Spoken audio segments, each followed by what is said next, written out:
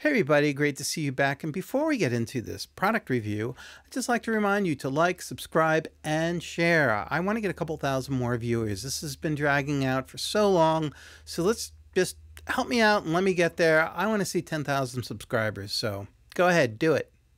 Today we're going to take a look at a phantom power box that I am using to power up this mic and send it straight into my Fuji XH2 that I'm shooting on 6K today.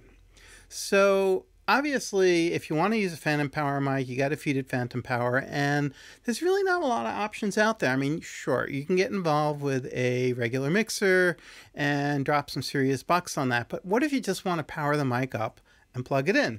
And that's what this guy does. It's got a lithium battery in it, it's got an on-off switch, and it has a choice of 12 or 48 volts. And of course, if you use 12 volts, it's going to last a lot longer. So your first question is, why don't they just build this into the camera?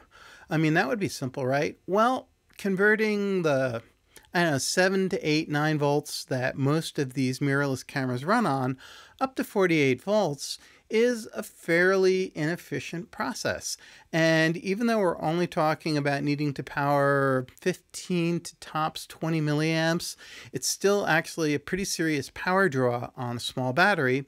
And so that's why you don't see it on most cameras unless they can accept either external power, or maybe you've got an audio module that's got its own power supply. And even then, the power is going to get run down pretty quick. So that's where this thing comes in. Now, there's not actually a lot of options out there, and I was kind of surprised. I did a lot of research on this. This is one made by Neewer, the Neewer, and it's actually pretty well made. It's totally solid metal. It's designed actually for stage or PA use, where it's going to get kicked, smacked, and knocked around. It's actually designed to be used in an unfriendly environment. And it does have an internal battery that'll run for 40 hours. The internal battery really does last that long. It's a pretty amazing runtime. There are a couple versions of this out there, and this is the USB-C version. So the power charging is right there that you can use to charge this up. And there is an older version of it that's a little more compact, but it's one of those wretched micro USB connectors that I've just sworn off having anything with that connector in my gear. So that's done. So this is pretty much the only choice. There are a couple of older boxes out there, and I actually happen to own one. It was a sheet metal case box. So two things. One, it ran on a 9-volt battery, so I'd have to adapt that out because I'm not going to use 9-volt batteries. This is a totally ridiculous thing. And it didn't work. It powered up for about 30 seconds and then failed, which indicated it probably had bad capacitors in it. And I just decided I'm not going to get involved with putting new capacitors into a unit when I got this for 50 bucks.